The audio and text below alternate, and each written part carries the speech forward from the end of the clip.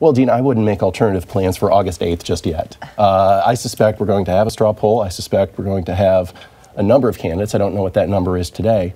And for a couple of reasons. You know, one, there still is no larger gathering of Republican activists, not just in the state of Iowa, but in any early state during the caucus process. And when you have a field that is as bunched as it is right now, in fact, a poll this week showed 4 people tied at 10% with the rest in single digits, it presents a great opportunity for a breakout moment. But are you telling me not to make plans for that date, or are you telling people who've said we're not coming to that straw poll to maybe rethink? Well, I'm telling you that I believe there will be a straw poll on August 8th. I believe that candidates will be there. And I think that the candidates that are still deliberating over this, and it's important to remember 4 years ago when I was chair, at this point in the process, we didn't have any public commitments for the straw poll either.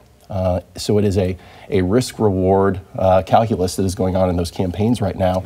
That can they use the straw poll as a launching pad, as ironically Mike Huckabee was able to do in 2007 when he knocked out Sam Brownback and Tom Tancredo to become the conservative alternative to Mitt Romney going into the fall. The governor had suggested, you know, that maybe this thing should die.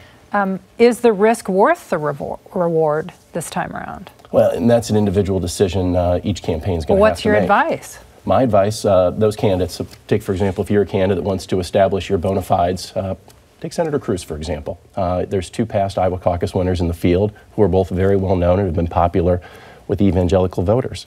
Senator Cruz is going after many of those same voters. It would provide a great opportunity for him to really plant a flag that, that he is a force in the state of Iowa. And we could go down the line with each individual candidate.